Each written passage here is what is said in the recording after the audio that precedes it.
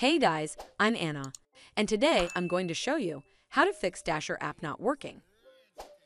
So first of all, you need to make sure you're running the latest version of the app.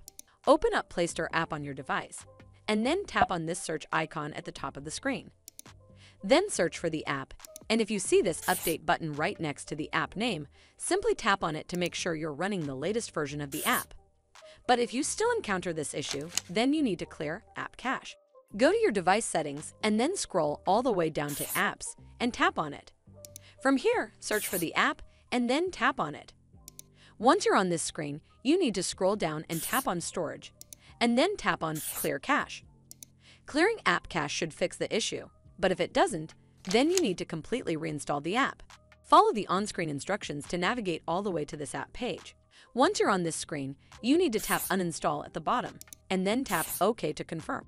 Once it's uninstalled, simply head back to the Play Store app, and then search for the app in the search bar at the top. Over here, click on this button right next to the app name to install it back on your device. Hopefully, this will fix the issue, and if it did, then make sure you give this video a super thanks by clicking on this heart icon to help support the channel, and don't forget to hit that subscribe button. We'll see you in the next one.